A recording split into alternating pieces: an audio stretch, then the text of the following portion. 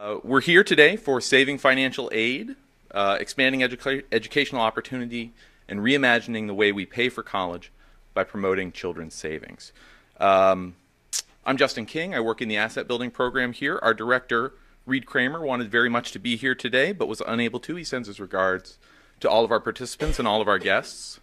As I'm sure most of you know, we in the asset building program are committed to exploring how public policy can create pathways to greater economic opportunity, mobility, and long-term social development. One of the ideas that we've been focused on for a number of years is exploring the potential role that savings can play in orienting children towards the future. The idea that having an account in their own name can trigger behavioral change that can get kids on the road to pursuing higher education and greater outcomes for themselves than would otherwise have been possible. If it's true that there's a link between participating in a savings process and educational outcomes, then this is very clearly a powerful lever that policymakers need to care about. This could serve as a means to achieve our national goals for boosting post-secondary education, but also furthering America's larger long-term economic goals. There's many facets to understanding that relationship. There's a need for a clear theory on how those triggers might work. There's a need for policy pilots and demonstrations, and there's a need for research to understand what happens in the real world. And I'm happy to say that a lot of that work is underway. We've explored the potential of children's savings accounts, and we've benefited from collaboration with a number of excellent partners. And we're really pleased that today is an example of that collaboration with the Assets in Education Initiative at the University of Kansas, which is led by our friend and colleague, Dr. Willie Elliott. Willie has been a fellow with us in the asset building program when he was at the University of Pittsburgh. He set up his own shop out in Kansas now and is a real leader in this work. Today, Willie and the Assets in Education Initiative are releasing a new report, Building Expectations, Delivering Results, Asset-Based Financial Aid, and the Future of Higher Education. This report really brings together evidence of the theories that underlie the relationship between assets and educational outcomes, and highlights some of the ways in which an asset approach to college finance may deliver superior educational outcomes as compared to our current overwhelming reliance on student borrowing and debt. This work and other resources can be found on their new and excellent website. It's savefored.com with the number 4. And as I understand it, the entire manuscript of the report can be downloaded on the website.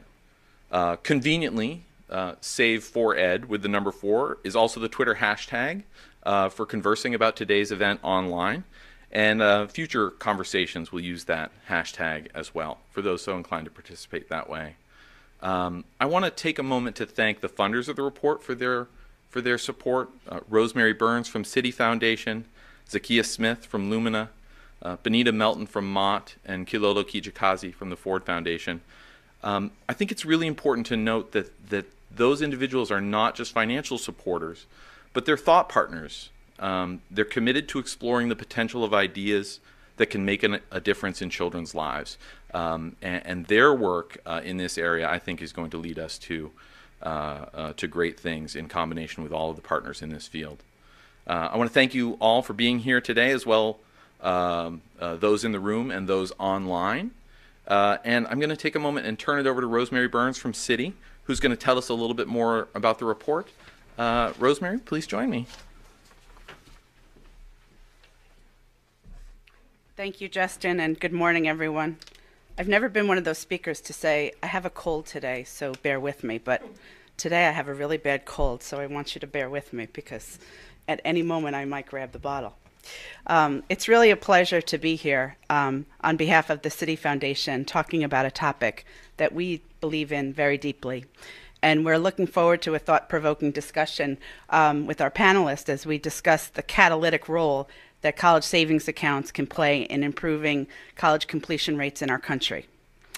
A little bit about the Citi Foundation. Our mission is to support the economic empowerment and financial inclusion of low and moderate income people in communities where Citi operates.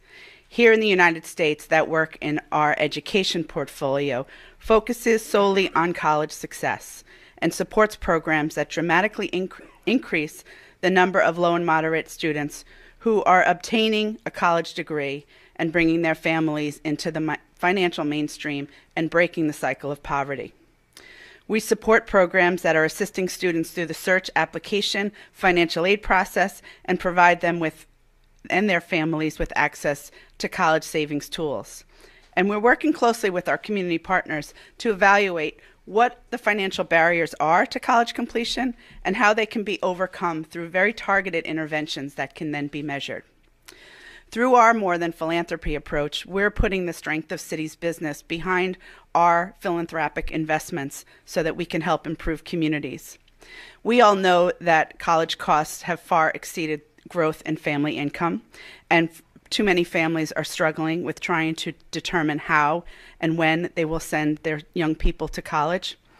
The complexity of filling out the financial aid form, those are the two biggest stumbling blocks that students and their families are facing. And studies like the one we're going to hear about today clearly show that savings reinforces the aspirations of low-income and first-generation students going to and completing college. And that's why City Foundation is proud to have invested over $40 million in the last 8 years, as well as leveraging our role as a financial institution to bring pioneering college savings to life. And I just want to share a little example with you of the work that we're doing in this space, where we're relying heavily on the research to confirm and support us in this work. Working with the KIPP College Account Program, we have taken a collaborative that includes 5 KIPP regions across the nation, UNCF, the United Negro College Fund, who are known to be great providers of scholarship, and the guidance and wisdom and the work that has already been done by the trailblazing efforts of the Corporation for Enterprise Development, CFED. We've created a college savings program that's an innovative partnership that's mitigating the non-academic issues that students are facing in these schools that are helping them get to and through college, and really determining and changing the way that their families are looking at not if I go to college, but when I go to college, because the aspiration has changed. So we're building on the academic rigor and character development that the KIPP schools are so well known for and do a terrific job with. And we're offering incentivized college savings accounts, working with our business unit within City Microfinance to build out a product that's allowing us to make these accounts possible so that students can begin to make deposits, open the accounts, make deposits, and continue to engage their families in financial education and savings mobilization so that when they are ready to make that choice as to where they go to college, they have that pool of money that we know isn't going to get them into college or pay for the whole thing, but it is certainly making a transformational change in the way that those students are seeing their future and believing that they have the opportunity to go and complete college. And that's really the work that we're so proud of. The program is a pilot. It's now in its 3rd year with over 1,300 students actively participating.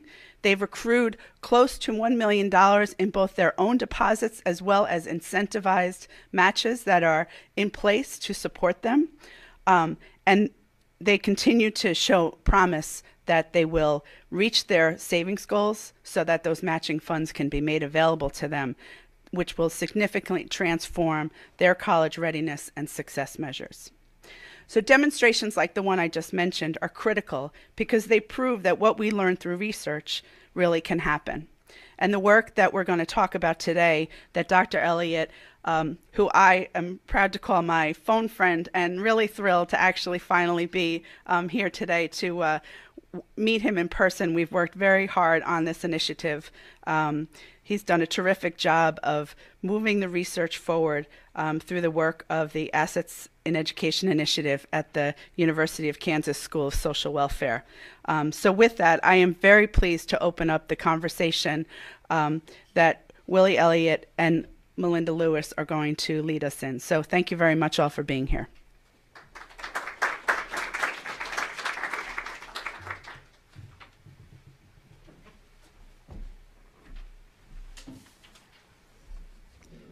I have to say a quick story building off of Justin's story.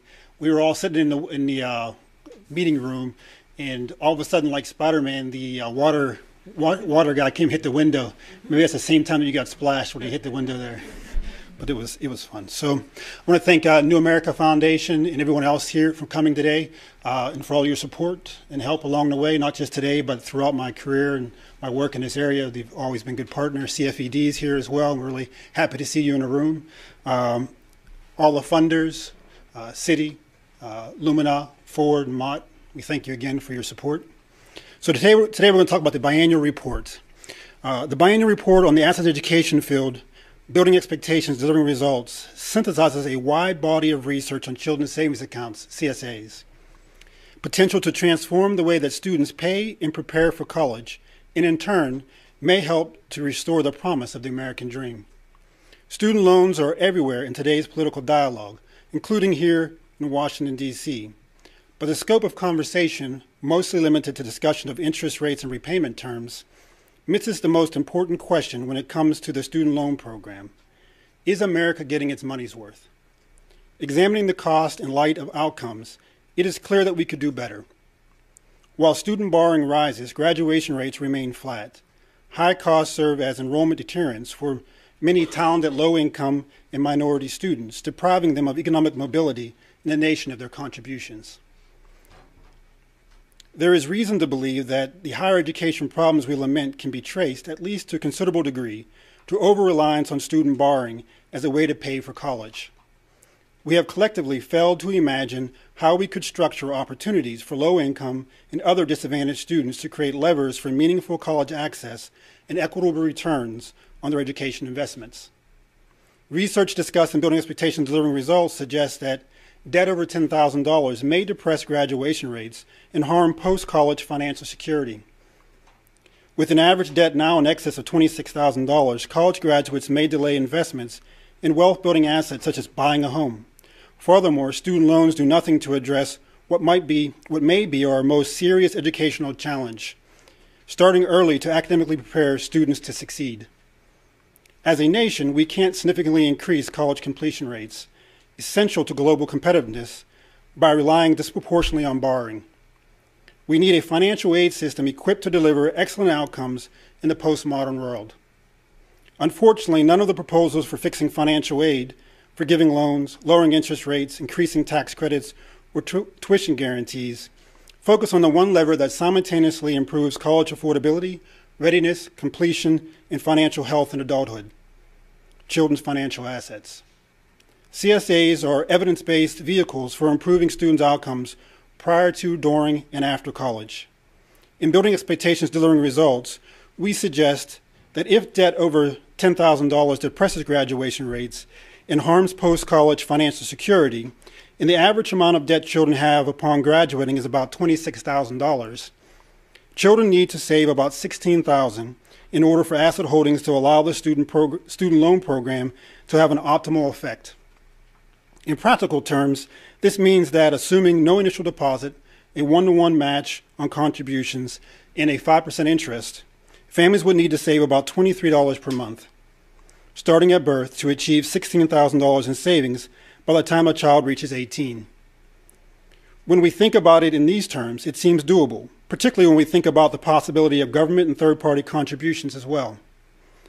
When we consider the potential for improved educational engagement and achievement, it seems imperative.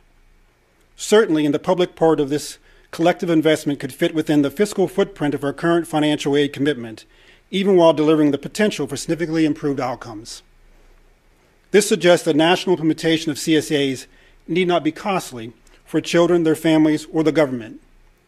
Moreover, evidence presented in Building Expectations, Delivering Results shows that even having a few $100s in savings designated for education is significantly associated with a child's educational outcomes.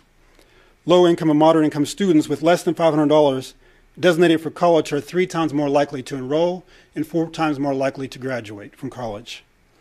Understanding how and why assets affect student achievement is key to building the political will to create CSA structures capable of delivering these educational outcomes. Here, Building Expectations, Delivering Results can serve as a catalyst in the field. CSAs build on over a decade of research showing that for students to achieve their potential, institutions around them need to support their use of effort and ability in school, what we call institutional facilitation. Institutional facilitation is built on the realization that in a highly specialized and technical society like we live in today, institutions augment our use of effort and ability in ways that create artificial winners and losers. Steve Jobs puts it this way: humans are tool builders, and we build tools that can dramatically amplify our innate human abilities. He went on to tell a story that measured the efficiency of locomotion for various species on the planet. The story went something like this. The condor used the least energy to move a kilometer, and humans came in with a rather unimpressive showing, about a third of the way down the list. But then somebody at Scientific American had the insight to test the efficiency of locomotion for a human on a bicycle. And a human on a bicycle blew the condor away, completely off the top of the charts.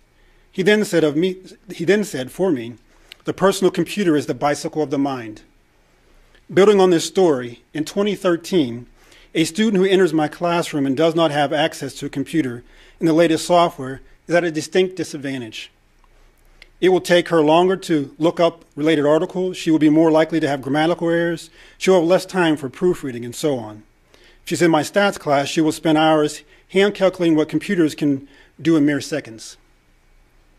This doesn't mean that the student without a computer could not be the best student in class. It does mean, however, that the student would have to work much harder and have much more ability. In this way, access to institutional resources can create artificial winners and losers, which none of us like. Of course, when we're talking about students whose aspirations tend to attend college after high school graduation wilt before they make it to enrollment, or students whose likelihood of college graduation is compromised by the strains that accompany high-dollar debt, the stakes are considerably higher than the locomotion of condors in humans. As an example specific to college loans, a student who goes to college and graduates with the higher amounts of student debt has to work much harder to reach the same level of wealth accumulation as a student who graduates from college but does not have student loans. Ellie and Nam find that living in a household with a four-year college graduate with outstanding student debt is associated with having about $186,000 less in net worth compared to living in a household with a four-year college graduate without student debt. Yes, the child who graduates with student loans is better off than she would be if she did not graduate. Research on economic mobility is clear that a college degree is still a conduit to greater financial security. But this does not change the fact that effort and ability do not lead to similar outcomes in a world where institutions, some present, others left over from times past, artificially make winners and losers. Building expectations, delivering results suggests that in a postmodern world of today, what one can do, whether one group is successful or not, can only be understood within the context of institutions and the resources they provide. The right to own individual financial assets provides people with the capacity to participate in, negotiate with, influence, control, and hold accountable institutions that affect their lives. When we provide children with individual assets, we are essentially providing them with the power to access and command societal resources needed to reach the American dream, as well as their full capacity as tool builders for the next generation. The opposite would also have to be true, of course. When we do not provide children with access to individual assets, we are essentially denying them command over societal resources they need to reach the American dream in their full capacity. When children do not reach their full capacity, they not only lose, but we also lose. The underlying message in building expectations, delivering results is that low-income and minority students are disadvantaged, not because of innate capacity limitations or lower aspirations, but because they often encounter institutions that do not or cannot provide them with the financial resources they need. Don't be mistaken. Asset approaches are not entirely absent from college financing. Wealthy students currently benefit from their parents' ability to signal early and often that college is likely, and significant tax advantages augment these families' capacities for building wealth to spend on their children's education. This results in an asset advantage for these students. The institutions in these children's lives, their parents, financial institutions, often their schools, augment their efforts and ability and send a message that college is part of their futures. This affects their expectations and in turn their achievement. CSAs then may be a powerful tool for equity, By giving families savings incentives, CSAs may improve the financial health of low-income families and educational outcomes of their children, reducing or even eliminating asset advantages currently held by wealthier families. Critically, these are features missing from our just-in-time, debt-dependent system, and the return on investment may be huge. Building Expectations, Delivering Results presents a picture of a postmodern financial aid system where the students and K through 12 educators see school savings may improve student performance prior to college, helping to address long-term challenge of college readiness. Children may be more likely to identify as college-bound, and their parents may increase their engagement with schooling and more thoroughly encourage their children's educational progress. Colleges and universities may improve completion rates and recruitment of talented low-income students, increasing their ability to deliver a diverse, well-qualified workforce. Banks may receive new customers as more families save and more students build a foundation of economic security. Students may graduate with stronger financial well-being, better positioned to contribute productively to our overall economy. And U.S. policymakers concerned about our ability to compete with other nations, given our anemic higher education performance, may see a financial aid system better equipped to usher students through the college pipeline and into productive roles in the global workforce. In conclusion, Building Expectations, Delivering Results provides evidence that asset-based approach to financial aid may be a common-sense solution to the student debt and college completion challenges facing our nation. Thank you.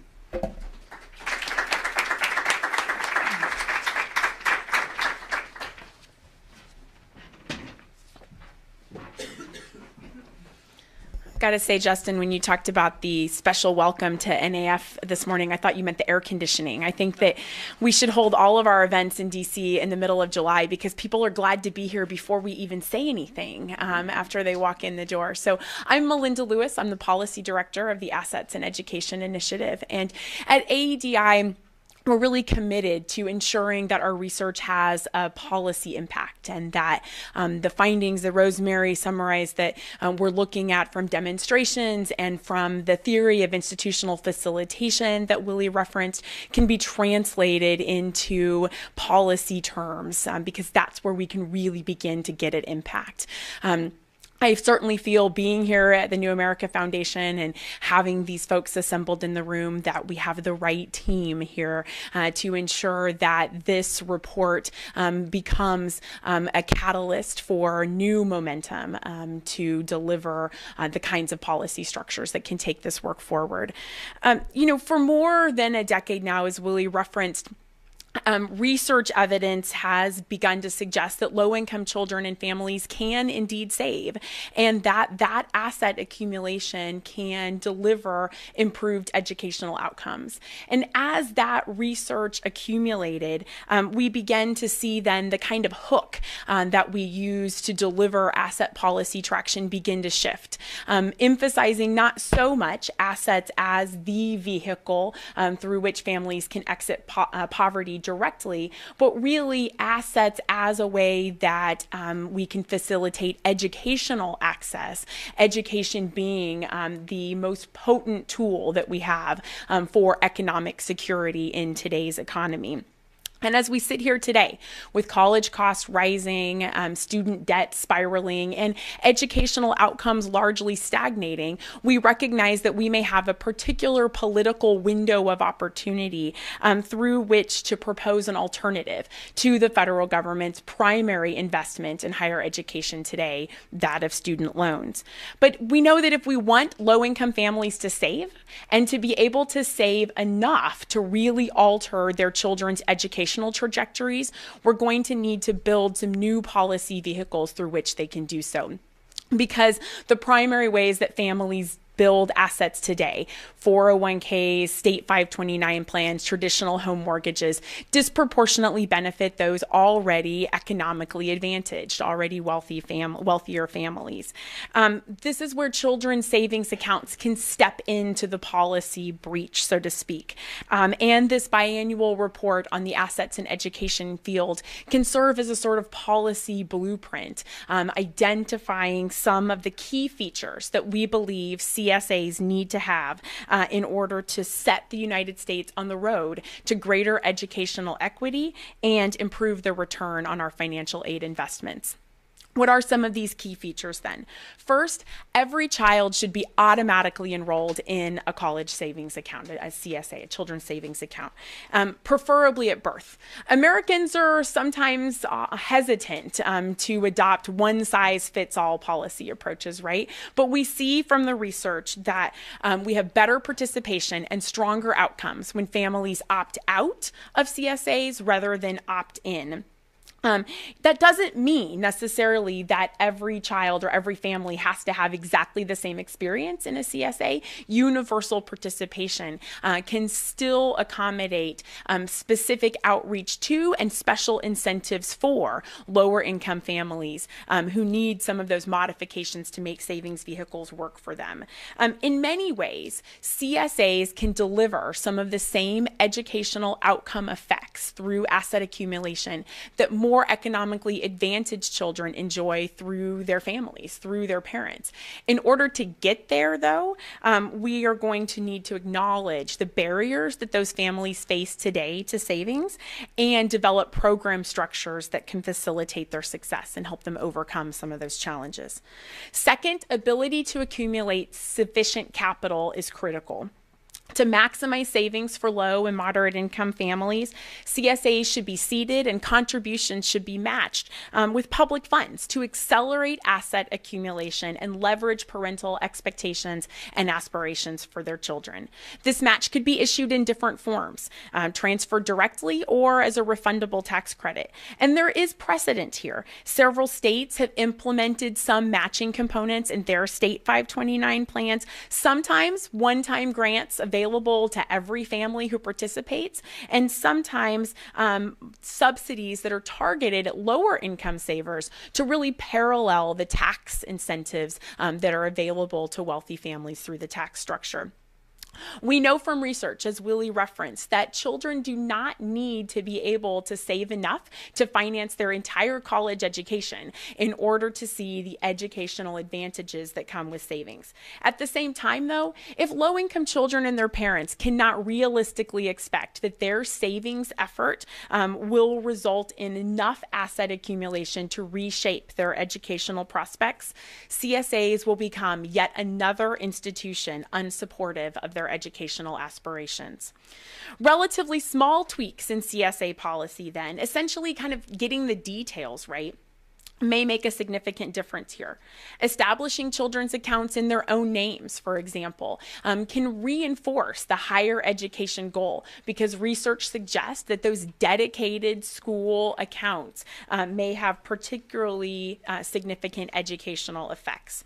Low initial deposit requirements get accounts opened, especially for families with very few resources to divert to savings, triggering then some of the attitudinal and behavioral effects even before really significant asset accumulation can kick in.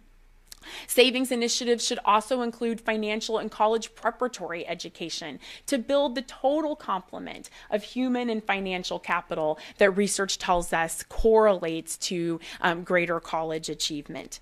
Financial education is widely regarded as a component of financial security, and CSAs provide a unique and powerful tool with which to engage children in making their own financial decisions.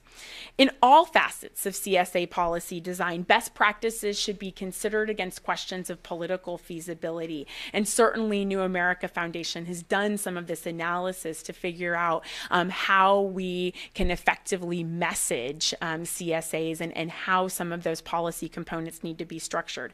For example, while low-income households need supports to help them accumulate significant assets, we know that a relatively modest initial government investment, say $500 of deposits at birth, can generate broad political support. But much larger initial sums may engender greater opposition. Early intervention then will be critical in order to give asset balances significant time to grow with time, and also to let children reap the benefits in terms of shifting their expectations for college as they move throughout their academic careers. Finally, while the case for CSAs is perhaps most convincing in the realm of improved educational outcomes that can result from student savings, we know that even college graduation is not the ultimate goal of any financial aid system. Instead, Americans value higher education primarily for what it can bring: a stronger economic foundation and the promise of the American dream. Towards this end, CSAs should allow withdrawals for pre- and post-college expenses to support human capital investment while students are still in school and to facilitate asset purchases post-graduation. If the savings effects are to be lifelong, then CSAs should support savings and asset accumulation from birth to death.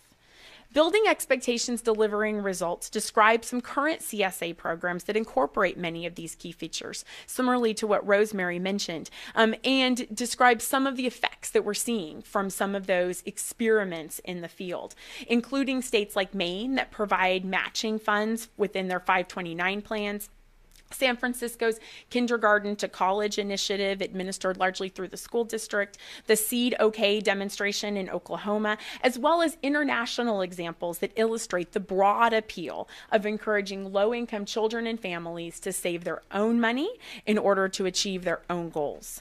The report also details policy proposals such as the Aspire Act, which would create a savings account for every child in the United States, capitalized with a $500 deposit at birth, and the American Dream Accounts Act, which would use existing Department of Education dollars to develop online platforms that partner students with entities providing savings accounts and college readiness tools.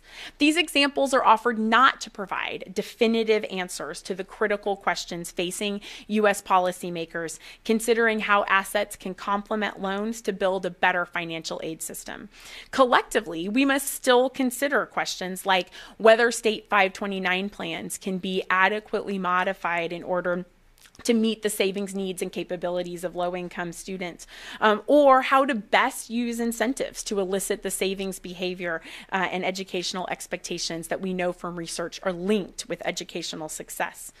CSAs may be viable as a national policy alternative if they can be clearly understood to have potential to solve one of our most pressing problems: how to bring college affordability to enough prepared students to increase educational attainment without compromising future economic success, that of individual students or that of our nation as a whole. Importantly, this policy shift does not require massive allocation of new dollars. For example, New America Foundation research shows that it is possible to fund the Aspire Act for only $3.25 billion for the first year, while the federal cost of student loans is expected to be $36.5 billion in 2013. Taking into account the long-term financial effects of outstanding student loans, if asset-based approaches to higher education financing can reduce dependence on debt-heavy ones, then the net cost may be understood to be even smaller. These various developments, some of which we'll hear about more this morning, rethinking Pell Grants as early commitment programs, developing new structures such as Aspire, modifying 529s to better meet disadvantaged families' needs, should not be considered competing approaches, but instead complementary options for delivering national CSA policy. Getting the parameters right so that CSAs can deliver on the promise of educational outcomes requires understanding the research revealing how assets work to influence students' attitudes and behavior, and what features need to be in place to trigger those effects. It will demand coordination with other systems, including elimination of asset tests from public assistance programs, protection of balances from means-tested financial aid eligibility, and appropriate tax incentives to parallel the advantages afforded to wealthier savers. Designed correctly and situated appropriately, children's savings accounts may be our best hope to transform higher education. How it's financed, who can afford to attend, how students envision it as part of their futures, and the effective value of a degree. CSAs work in ways that Americans understand, through hard work in school and asset accumulation. Perhaps most importantly, in today's political and fiscal climates, they could be largely financed using money already committed to education, but in smarter ways. Building expectations, delivering results reflects our best understanding about what CSA policy needs to look like and how it needs to work in order to realize that potential.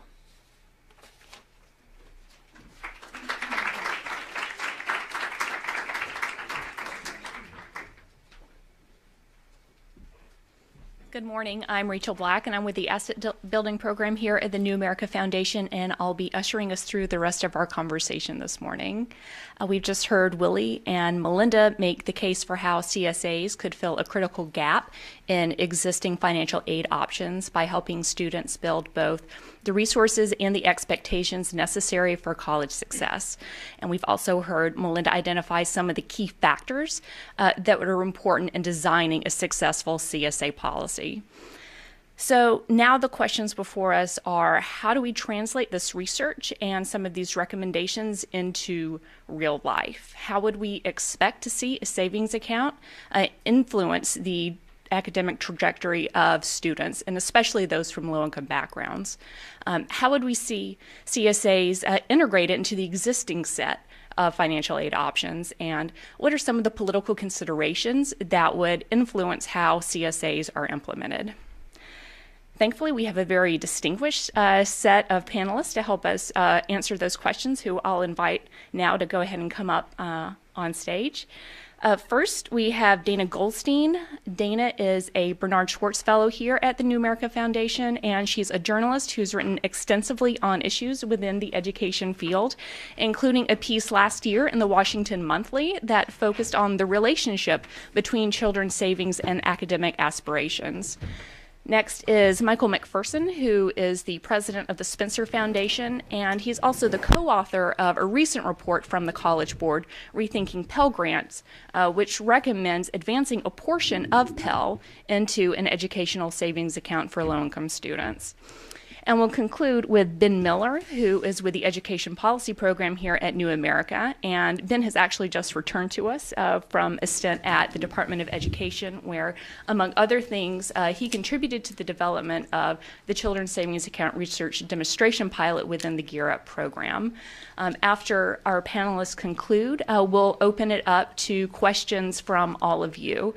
Luckily, you do not have to be in the room with us here to contribute a question. If you are following us on Twitter, you can tweet us your questions at @EssetsNAF. And with that, I'll turn it over to Dana. Thank you. So I want to tell you about two real-life young people who participated in these sorts of programs, and I hope that their stories will give us all a sense of how all this does translate into the real world. So the first person I'll tell you about is Marcia Jackson. At the time I interviewed her, she was 23 years old. She grew up in public housing on the Lower East Side. She's a twin. She had a single dad who was an alcoholic and was often physically abusive to her and her twin sister during arguments. At the age of 14, there was an explosive fight between her and her dad, and before he could physically confront her, she actually ran from the apartment into the local precinct. The police put her into Child Protective Services, and she spent the rest of her high school career living in residential facilities in Westchester, which took her away from this abusive home and actually started to get her to think about college. She had always been a pretty good student, especially considering the trouble that she had had at home, and this was recognized by the social workers and counselors who she encountered once she did leave this bad situation. So they helped her get to Gilbert College, which is a small, I think it's a private Catholic school in upstate New York. But she lasted less than 2 semesters there, and I'll explain why. She had won a $4,000 scholarship, but when this money appeared in the bank account she had at the time, she spent it within a week. She had never at that point had any experience with having money, with spending money, with saving money. And to this day, when I interviewed her, she really couldn't explain what happened to that $4,000. She did buy a bunch of electronic sort of items, but she couldn't really explain totally what happened to it. She was also one of the only Black students at this college, and she felt very out of place socially, so that was a bad experience for her. And at this time, she had sort of reconciled with her dad. Her dad was dating a woman who worked at Bank of America and would earn bonuses for signing people up for credit cards. Now, she signed Marcia up for a credit card that quickly got her into credit card debt. So she just accrued a bunch of financial problems as soon as she graduated high school, and college did not work out for her, and she returned back to New York City, and there she was put in basically free housing for children who were aging out of foster care or aging out of child protective services. And she was meeting with a law guardian who was helping guide her, and at this point she really did get the help she needed. She was directed toward one of Mayor Bloomberg's very interesting programs. It's called the Youth Financial Empowerment. And here she was enrolled in essentially a matched savings account program that was paired with financial counseling and a lot of social counseling as well. And she was put into a savings program that was matched 2-to-1. So, for example, she saved about $1,000, and this ended up to be about $3,000 for her. She was also given very intensive social counseling. She enrolled at Brooklyn Manhattan Community College, which was much more prepared to deal with a student of her background and to guide her. And she got very interested in graphic design. Now, what did she use the money for that she was able to save and get matched? She used it to buy a digital camera, which all the other kids in her program had, and she really couldn't have participated in this graphic design associate's degree program without that, and also a MacBook computer. She'd been relying up to that point on sort of donated, used, old laptops, and as Willie was saying, the lack of technology can really, hurt someone's college aspirations. Interestingly, her first instinct for what to do with this money was not that. As I said, she was living in this apartment building for youth that had aged out of the foster care system. And this was considered a very unattractive, bad place to live. And a lot of the young people that were living in these buildings have the aspiration to save up rent money so that they can leave and they can rent a regular apartment. But her counselors at the Youth Financial Empowerment Center said, hey, it's a really bad idea for you right now to be paying rent when you can be living essentially for free. Spend this money on your education. Now, without that sort of counseling, she would not have made that choice at age 19. She was very anxious to be independent and had all those same feelings that any young person would have. And so it's really crucial that the counseling aspect of this helped her avoid the mistakes that she had made at her previous Gilbert College experience. And she was also helped with getting a paid internship. So the matching account and all this other stuff that was happening to her was very successful for her, and she is planning now to transfer to a 4-year college and continue her education in graphic design. The second person I want to talk about is named Rayvon Clark. He is from Washington, D.C. He's the second oldest of 6 children from a 2-parent family in Anacostia. He was a 4.0 student, and in elementary school, his teachers suggested that he apply to attend KIPP charter schools, and he did attend KIPP charter middle schools and high schools here in D.C., and he participates in this KIPP City partnership that was referenced earlier for college completion. Now, his savings account was seeded with $50. What was interesting to me about Rayvon is that he only has that $50 in that account. His parents or himself have not been able to add to that. I mean, he's one of 6 siblings, and even the $23 per month feels like something to his parents that they cannot, they don't have, that they don't feel that they can participate in that. But what's interesting to me is that when we spoke, it was clear to me that having this savings account was part of sort of an overall college expectations messaging strategy that had been quite powerful and persuasive for him. And if you're familiar with the KIPP schools, you know just how deep it goes in that environment. And, each classroom is the name of a college that the teacher graduated from and all that. And he was also helped through counseling at KIPP to attend a summer program at Georgetown to get him ready academically for college. And what's crucial about his story as well is that he had a lot of help with applications for admission to college and also scholarships and financial aid. And because we know that the amount that low-income kids are able to save is actually not enough and is not going to be near enough to actually pay the cost of college, it is very important that the messaging around savings is paired with good information about how financial aid and scholarships can fill those gaps. This is interesting to me because when I was writing this article, I talked to some social psychologists in this field who said that children as young as 3rd grade are able to say things like, I won't be able to go to college because it's too expensive. So if an 8-year-old can say that, it's very important that when we start talking to kids about savings, it's matched by the message that that is not the only way.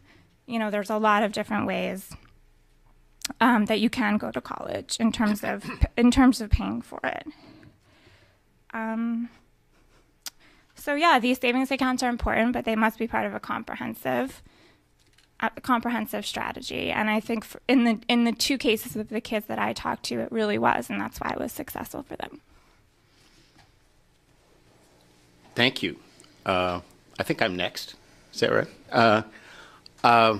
So I was a member of a powerhouse panel. Basically, it consisted of higher education leaders, researchers, and me, who didn't belong in many ways. But we were focused on Pell, the Pell system as a whole, and reforming Pell. And our report has a number of brilliant and fascinating ideas that I urge you to check out. And one aspect of the report was a proposal for savings accounts for children using the kind of information that's in the Pell Grant to guide who would get the accumulation in the accounts.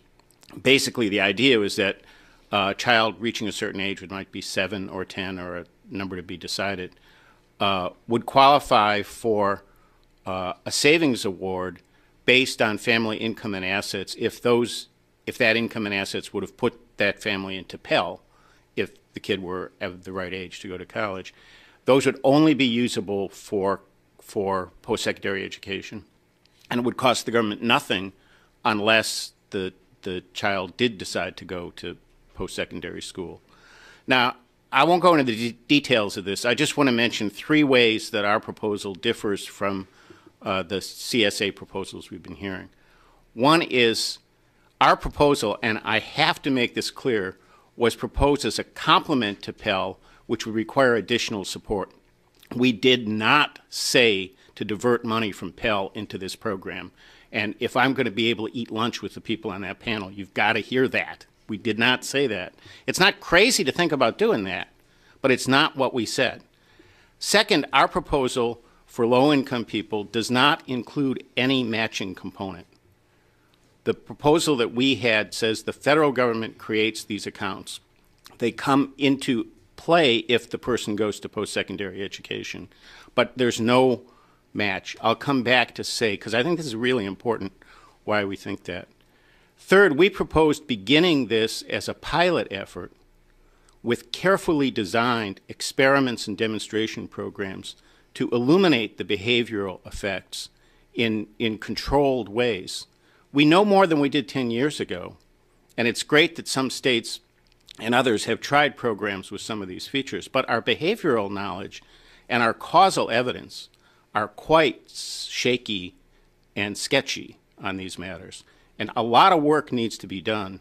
Particularly, a lot of work would need to be done before you could say with confidence that this is a better use of money than Pell, which would be what you would be doing if you divert money from Pell to this. Those are important differences, but I want to underscore that the whole panel is very sympathetic to all the basic reasons you all suggested for why thinking about the asset and savings sides makes sense. Now, let me come back to the why no match question. I actually want to use what the first panelist said to explain. Neither of the families she described would have participated in your program. Not the alcoholic father and not the family with 6 kids. Right? They have to save $100,000 to meet your design, or $23 a month times 6. Right? That wouldn't work. The reality is that it's really hard to save when you're poor. Some people can do it. Maybe a majority of people can do it. They may be the people who manage money better, grew up with better experiences at home, who aren't quite as badly off as some other low-income people, or who have somebody in the wings who is in a position to help them. Maybe a majority of people will do that, but some substantial fraction of parents won't, in fact, save. a lot of poor families are in really tough shape in the ways that she described. Maybe there are people who just are not good at parenting.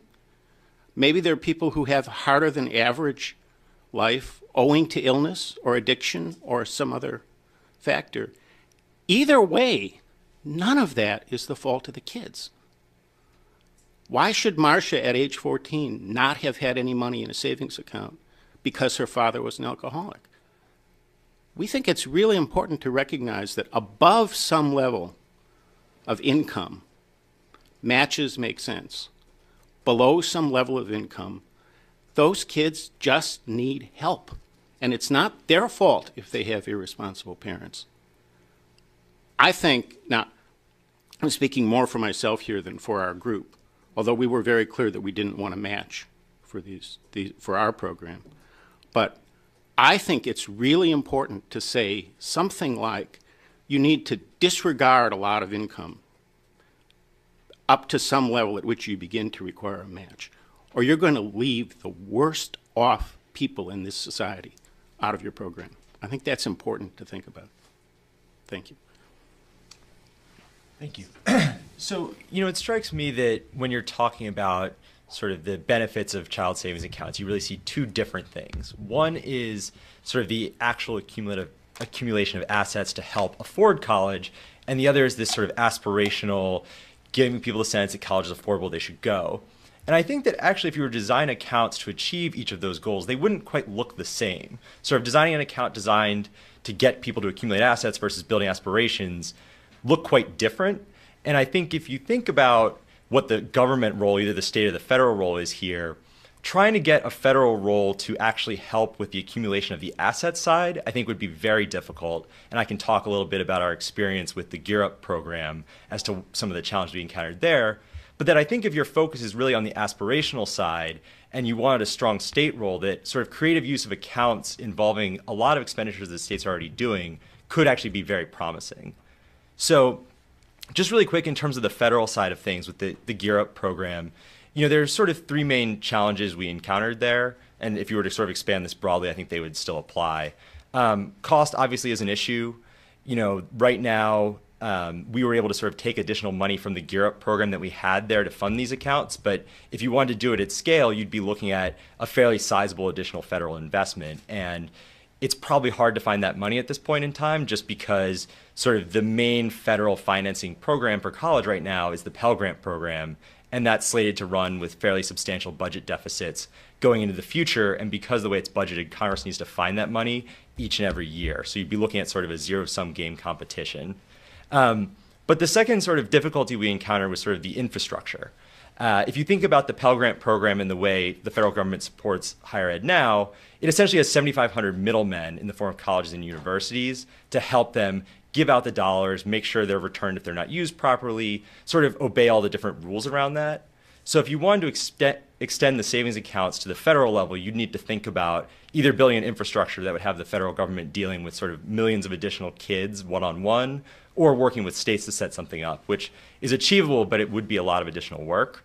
And the third problem that I think was sort of our biggest drawback with the Gear Up program in particular was that basically whenever you use federal dollars, they come with about as many strings as a marionette. We had to set in rules that said that the federal dollars had to be put in a separate account because you had to make sure they weren't commingling with the own contributions and being taken out incorrectly.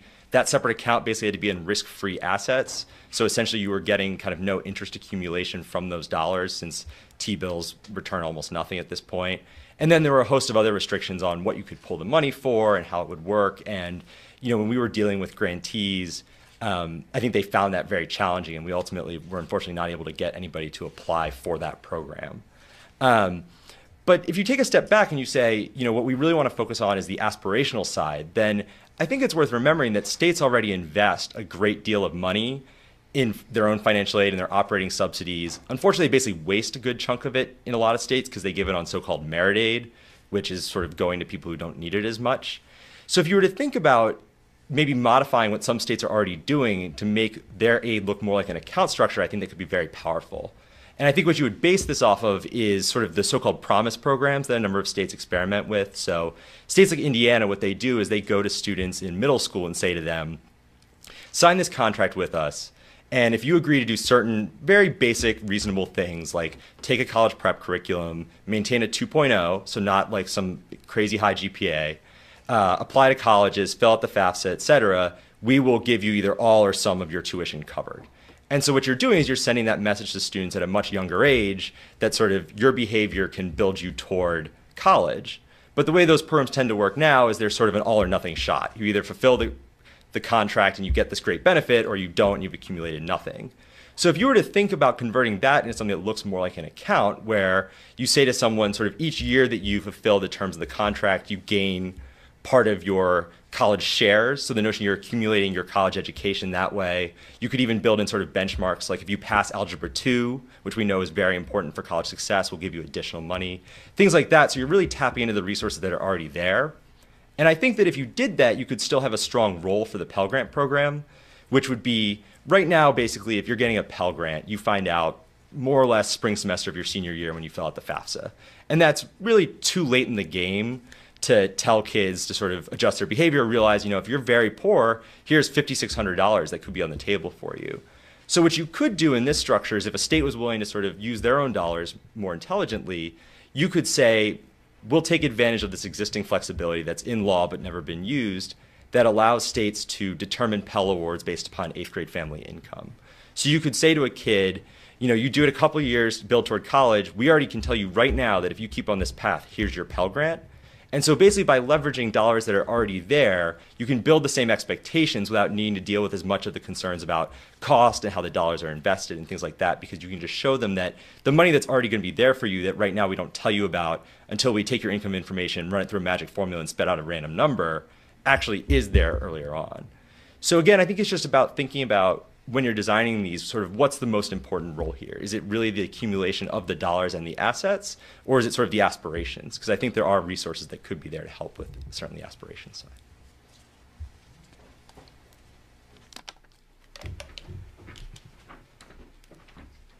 Great. Thank you to everyone on the panel for your comments. Willie and Melinda, there was a lot that was just said, so I'm going to give you first crack on responding to what we just heard. Thank you. I think that one of the things that we need to do in our society in general is, think about how we set expectations for low-income individuals, for high-income individuals, and how they differ. For one thing, we spend billions of dollars marketing to children at a very young age, to low-income children as well as high-income children, to buy goods, right? Families allow their children to make decisions on where they go to eat, whether they go to the movies, right? At very, very young ages. And we do spend time talking about this in this report.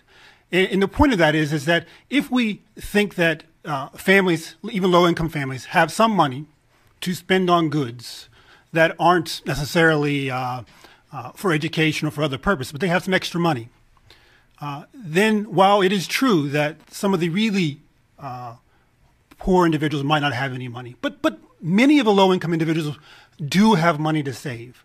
So part of the problem is we think they can't save. We start off from that point of view in the beginning, whether it be through our social policies, in which case we give asset limits and we say you're not allowed to save, or if we just simply come at it with a perspective of, hey, these people can't save. How can they possibly save? So I think we need to change that mindset and begin to understand that low-income people can save. Can they save enough for college? Does it need to be supported in other kinds of ways? Absolutely. But there's a real benefit from the very beginning, just having them understand, even the story that Dana gave before, that this individual learns about how to save, how to manage money, right? When we're talking about transforming the financial education system, we're actually talking about changing a mindset. Changing the way that we think about how people finance college. It's no longer I'm going to mortgage my home, but I'm going to find ways to save and build money for that. And not only that, the government's going to participate in this activity. You're not alone. And not only that, companies can participate, businesses can participate, local communities can participate. It's not just the child saving on their behalf.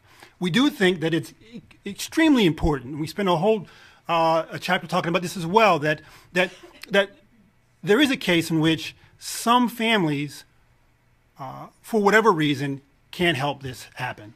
In those cases, we do need to find ways to support, to make this happen, and understand that that's what it has to be. We think either in the child's name or something like that. Maybe it works out mechanically. It's not that, but they get the bank statements. They understand it is their account.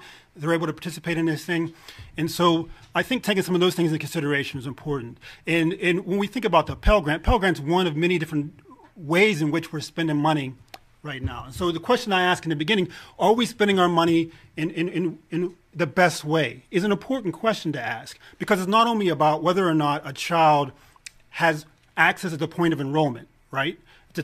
Our whole financial aid system is designed so that people can access college, but it's also about how they leave college.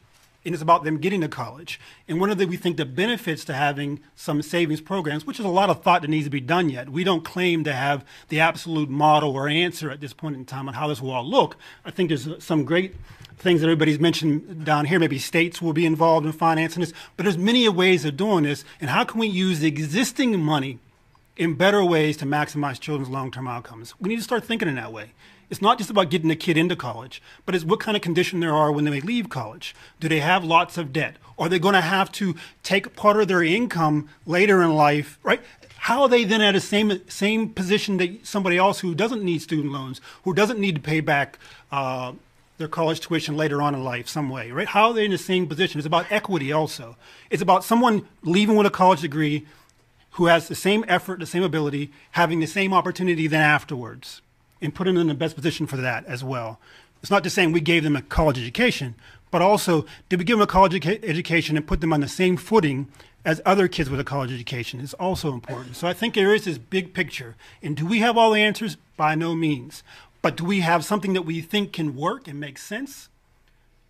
Yes. And now we just need to continue to work at flushing out all the ideas and working together to figure out how that works in real terms with the federal government, with the states, with individuals. And I think there's some work to be done on that yet. Melinda, do you have anything that you want to add to that? Not much. I think just what I had written down as I was listening, and particularly crystallized for me listening to Ben talk. This is a not insignificant challenge that we face. This idea of how in some ways we're headed in the wrong direction in terms of a widening college completion gap. In particular, as Willie said, it's not just about getting kids in school. And Dana's stories reference this too. We are seeing research that suggests that assets may also shape how students engage in college. Essentially how we can turn them into informed consumers of the educational experience when they're there. And we're seeing a widening chasm in college completion rates between more economically advantaged and disadvantaged students. And so in order to confront this challenge, we really need to make sure that we are using every possible tool and every policy lever at our disposal. And so while, as Willie referenced, and it's on the front page of nearly every paper now, we're talking a lot about some of the variables in college financing. Where should interest rates be? And what should be the mix of loans and other types of products. One of the elements we're not really fully exploiting is that of timing. And that, I think, was a theme throughout each of the panelists' remarks. How can thinking about how students get not just actual financial resources to finance college, but also information and assistance in shaping their expectations about college at different points in their academic career? How can we make sure that we're not leaving the variable of timing on the table, so to speak, but really think about what can we learn about how we engage children at young ages in other aspects of financial decision making and leverage that for reshaping their experiences, not just as they are young, but also post-college as we think about how to ensure that a higher education really gets them to where we're trying to go. So again, as Willie said, there are obviously unanswered questions about exactly who needs to be engaged and what their contributions might look like. But I think that we really need to kind of fully engage this variable of timing as we think about how we might be able to get more for some of the existing investments that we're making, while of course not denying that there may be a need to bring some new elements and some new players in as we collectively confront this challenge. Great, thanks. And let me ask William, Melinda, just one follow-up question before we open it up to the audience. I think we heard some concern that maybe at best the federal engagement in developing a national CSA policy could maybe at best be well-meaning, but perhaps ineffectual, and at worst a diversion of critical resources in existing programs, and one that could further concentrate the availability of higher ed financing resources on the upper end. Can you speak a little bit to maybe some key design features that would be necessary to ensure that lower income students are at an advantage? I would say several things, and part of this comes on the asset world itself, whoever that is, those people studying the savings accounts and stuff, is, for instance, like the Gear Up program. One is that it is new to the education department, to the education field, and for the financial aid field, to be working around CSAs. So there's some learning curve there. And so I think that there needs to be adequate timing before you start a program, so that you can get people ready with the Gear Up program. I didn't think there was adequate timing and adequate consultation around a lot. Much of the things before they even came to kind of the quote-unquote experts in the field around CSAs was already in place. And so I think that if we were going, and I think it was well-intentioned. I don't think I'm not criticizing them for that. I think it's just not knowing, right? And so on how to go about it. And so there needs to be the right people at the table in the first place. Secondly, I think if we're talking about whether or not the federal government or states or other people are willing to divert money into the savings arena, well, it's not satisfactory to me, being a researcher who knows nothing much in life, but that it simply can say that they don't want to, or they don't feel like it's reasonable. The case is, if there is a good reason, if we can maximize our dollars and use them more smartly, then we should do that. Right now, I think there's still an open debate about whether or not this is the absolute answer, but it needs to be on the table, and we need to begin to discuss it and figure out, would Pell Grant dollars be better used if they were given much earlier? There's a lot of talk about this generally, whether we're talking about with CSAs or otherwise. There's a growing amount of people talking about, should we start giving some of this money earlier on? Now, whether we join it somehow with a CSA program is another story, but there's a lot of momentum around the idea, or a thought around the idea of maybe we should, some people say should give it in 10th grade, some people say it should be in 5th grade, but there's this discussion as to whether or not some of this money could be diverted and used earlier. Because why? Because we know that if children get access to this money earlier, know that it's going to change the way they think about college. We have a good sense of that. We have a good, I don't know if we know it 100%, but we have a real good sense of that this might be the case. And if it is the case, then we should really think about whether I can say this, I'm a researcher, our public policy people think it should be or not. We should press it and say that maybe this is something we really should be part of the conversation we think about in real ways. Melinda, do you have anything to add? Okay, great. Okay, great. Well, we have 2 microphones. If you're interested in asking a question, please raise your hand and wait for the microphone to come to you. This is for the benefit of our audience who's watching online. They will not be able to hear you if you do not speak into your microphone. All right. All right, Hannah. Morning. I'm Bob Hildreth, and I run a savings program for about 600 families in Massachusetts called Fuel Education. We've found that providing incentives is a real science, that the seeds and the matches cannot just be assumed to work as far as motivating parents. And I wonder how much the panel has thought or has accessed the world, the science of behavioral science of motivating low-income families. So I think that there is a lot of research yet to be done on how do we specifically engage families to save, to increase their savings. There's a lot of work around games and different kinds of things as well to help incentivize and help people to save that showed some promise. I can't say there's a particular area of study that I've delved into a lot and that this report goes into in great detail. And so I don't think I'll speak a lot on that, but there is a lot of research going on by CSD and others, or Center for Social Development and others, around how to use incentives in ways that can create greater savings. I would just note, I mean, I think you're right that this is a question that needs a lot of study, and it's very likely, it seems to me, that there is a lot of variation within any of these populations in their proneness to respond to particular kinds of incentives. So just in the way a big article in the New York Times on Sunday said that these random control studies of medicines fail to capture all the ways the medicines work differently for different people, I think the same is true of programs like this. There is a lot of research in a closely related area, which is saving for retirement, which is a huge disaster, as we know, in this country. We've basically shifted from having employers take care of the behavioral problems of saving to passing them back to the employees as individuals. And that, of course, so much in our society is moving from institutions helping to provide stuff like college education to expecting people to figure it out for themselves. And I think in the retirement literature, there is a lot of work on these questions about how you frame the alternatives for people in order to produce good decisions about 401ks. Don't make it complicated. Give them a simple default. Don't ask them to do too much. Build it slowly over time. There are a lot of lessons, I think, that could be imported to benefit both sides.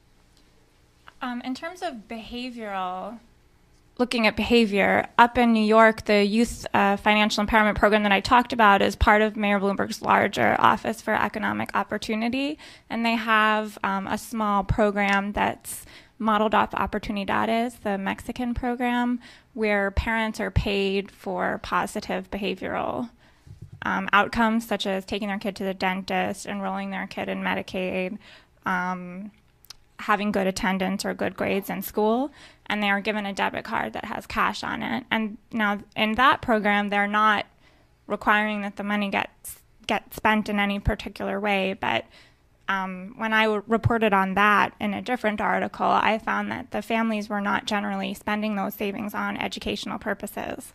Some of the things that families were spending on were, for example, if they were an immigrant family, a trip back home to their home country to see grandparents.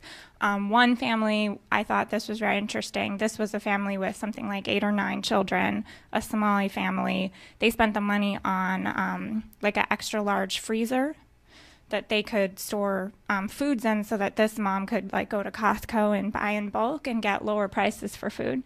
So these are, you know, it's hard to say that they shouldn't have spent on these two things that have a lot of good outcomes for family, whether, you know, those ties to grandparents, those social, emotional ties, and also food is just a major concern for these families. I mean, that's why Rayvon's family here in Anacostia cannot put $23 in the bank. So it's interesting that up in New York there has been experiments with all sides of these questions, and there hasn't sort of been one comprehensive approach, but there's interesting research coming in.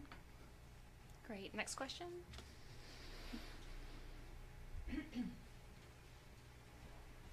Hi, I'm Andrea Levere, president of CFED. 10 years ago, when we ran the first demonstration for children's savings accounts, SEED, with many of you in the room, we hired pollsters to figure out what people thought of them. And everybody thought they were a great idea, but nobody knew what problem they were solving. Today, we find they are solving every problem in terms of issues not just of college completion and expectations, but all issues of financial security. So I just wanted to raise a point about a whole nother dimension of what we are seeing with CSAs to get people's reactions, which is the issue of financial inclusion.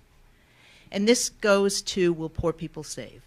So one of the most powerful data points we know is that unbanked people, on average, spend $1,000 a year on financial services. Payday lenders, check cashers, rent to own. So as we think about getting these families banked and in mainstream accounts, we then open up other opportunities to generate savings and match and access to the kind of financial services and advice that we need. So I'm just very interested in how does this whole financial inclusion piece fit into this? Because actually I think it's going to play at the policy level as important an argument as many of the arguments that you're making today. So I think it has a huge part of what we're trying to do and we're thinking about. And it also ties into the idea of thinking about after college, right? So it's the condition that people are in when they leave college. Are they in a financially stable situation? Do they have the financial knowledge to maximize the money they're going to make from their education even? And so I think it all ties in for why we should at least give this some thought. I wanted to also return back to the conversation on behavior. So often we and I think it has to do with our expectations of the poor and saving in the first place, as we automatically think that they cannot save and do not save. And so a lot of it is giving them access to mainstream banking institutions, because one of the things that Michael Sherrod talked about in Assets for the Poor in the very beginning was this idea that the reason why any of us save, for the most part, is because we have access to institutional structures that allow us and promote savings in the first place. So now how do we begin, once we get past our own mindsets and our own biases about whether the poor can save? Now, can they save enough is a different story, right? But building that foundation, giving them all access to the institutions, the structures they need to begin building up ways to save like the rest of us is very important. Then we have to think creatively as a people, do we want everybody in college? And if we do, we understand that just by the fact that they make a lot less money and college is so expensive, they're not going to be able to save $40,000, $50,000. And then we might have to find ways to help them through matches, through incentives, and other ways to help them accumulate more of that savings. But the key for them is that they will be, once they get through college, able to earn more, right? Hopefully through having a college degree, and then be in the financial position, not to be like myself, is $120,000 in debt, right? And have to figure out ways to pay that for the next 50 years. But to be in a position where they can have the knowledge and have the financial ability to move forward, to really change the plight of their families' lives. You know, this economic mobility we so much talk about and think about, to really see that come to play. Because we're not seeing it now. So how do we begin to make that happen so that these children actually can be in a position to leverage college and change their lives, the best position they can be in? It strikes me that you'd see some probably other benefits there as well, because right now we talk about sort of choosing to go to college, but it's not just choosing to go to college, it's choosing where you go to college. And so the notion that sort of if someone becomes more involved with sort of the larger financial sector, they should hopefully become sort of smarter consumers, understand sort of terms on their loans, terms on their debt, and think about that when they're then picking where they go to college. Because as we see right now, sort of in general, low-income students aren't making particularly smart decisions about where they go to school. So you see people who are academically capable of going to a 4-year who go to a 2-year, which has fairly significant ramifications for whether or not they'll ever earn a 4-year degree. Or you see them very susceptible to sort of very aggressive marketing that ends them up in sort of low return programs where they take on high amounts of debt, I think largely because they don't understand sort of the product they're taking on because they haven't had much experience with debt. So the extent to which sort of getting more involved in the banking sector prepares them for understanding how to judge returns of programs, I think that would be very helpful for college decision making. Great. And I think there was a question up here.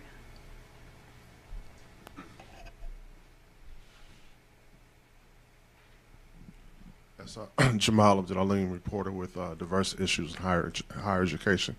2 questions. And a One, Spencer Fellow. Right. How you doing?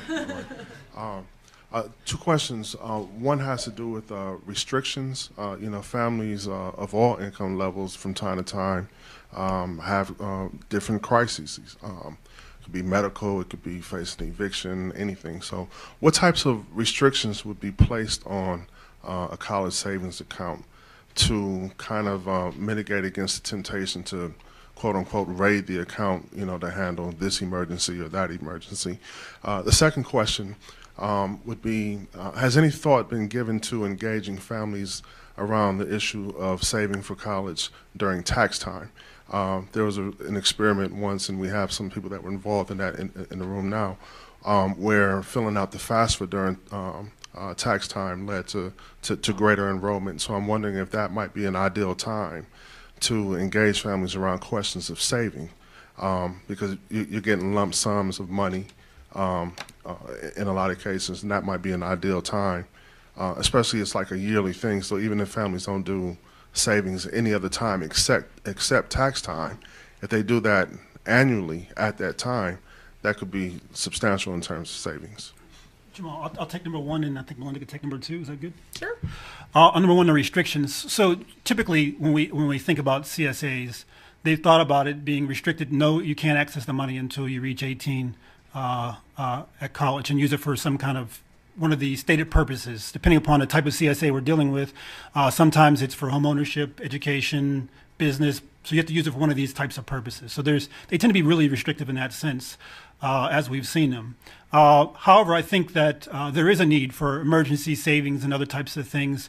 And we've seen within the research that even liquid assets you can spend readily, have positive effects on children's educational outcomes. So there is reason, both empirically and philosophically or theoretically, to think about why children should be able to access some of that money earlier. So somewhere like Singapore, who has quite the well-developed savings or asset building program, has multiple types of accounts for children. One account, they can actually access some of that money to do educational growth types of things. So, and another account is purely just for paying for college. And then they have accounts for home ownership and some other things. So they have a really multi-tiered system where they have a number of accounts they can use to address these issues. Because these are real issues, right? I mean, low-income people do have expenses that come up, and they have to find ways to address these issues. I mean, so I think it is real important, and there are ways to do and address and think about that. And in terms of, trying to really capitalize on that particular moment in time at tax preparation, I mean, it really gets to the earlier question about what kinds of incentives and structures will motivate people to save, which, as I think several panelists kind of referenced, is not a question that is unique to lower income families, right? This question of how do we get people to make the best financial decisions for themselves and their futures is a question that, confronts all of us in this room, and certainly U.S. policymakers on a variety of fronts for individuals at all income levels. It's just the lower income families don't have quite as much grace. They, wealthier families can make relatively poor financial decisions and still sometimes rebound from that fairly easily. And lower income families have a much smaller margin of error. But, tax time is an opportunity. There have been some demonstration programs that have looked at tying individual development accounts as well as CSAs to tax preparation. New America Foundation is doing some work and has done some looking at the tax structure in general as a vehicle for delivering asset accumulation opportunities to lower income families, not just by linking saving to the time of tax preparation, but also looking at the role that refundable tax credits might play, for example, as a potential role for the federal government in incentivizing the savings of lower income people. I think there's reason to believe, and the report does touch on this to some extent, that tax incentives and kind of the piggybacking on the tax structure as a whole is not an adequate way to deliver child savings account opportunities to lower income folks, but it certainly must be a part of the equation, particularly because, as you said, there are reasons to look at every possible way to build on inertia and take advantage of those moments that when somebody is going to be getting some money, if we can make the diversion to a savings vehicle at that point, all of us benefit from resetting that default in ways that are in our long-term advantage. Piggybacking your question and one of the good points that Ben made, the federal government knows a lot about people's financial circumstances. The IRS in particular knows a lot about people's financial circumstances, maybe almost as much as Google knows about their financial circumstances. And if the IRS leveraged the knowledge they have to provide people with better information about what they could expect in terms of later financial aid, or in the case of the program we proposed, to actually provide people with, a black and white promise that you are going to get this money accumulating at such and such a rate if you're in these circumstances now. That could help a lot.